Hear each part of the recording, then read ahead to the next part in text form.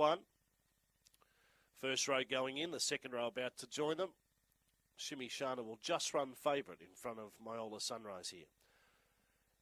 Green light, here's the lure, set for race 11. They're ready and they're racing. Shimmy Shana got a flyer off the inside, went to the early lead. Myola Sunrise began nicely.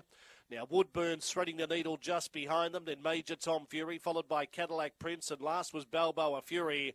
Off the back they run. Shimmy Shana tackled on the outside by Myola Sunrise. Major Tom Fury starts to run on from the back around the corner. Myola Sunrise dashed to the front. Myola Sunrise defeated. Major Tom Fury, photo for third between Shimmy Shana and Cadillac Prince. Then Balboa Fury Woodburn began nicely today, but just couldn't keep it up. Went out the back, finished last. 23:30 was approximately the time after race 11. So it's 4.8 and a photo here. 4.8 and a photo. 23:27 was the time. 4.8 and a photo. 23:27. And Major Tom Fury throwing some value into the exotics here this afternoon. 2 is third, Cadillac Prince. 1 is fourth, Shimmy Shana. 4, 8, 2 and 1.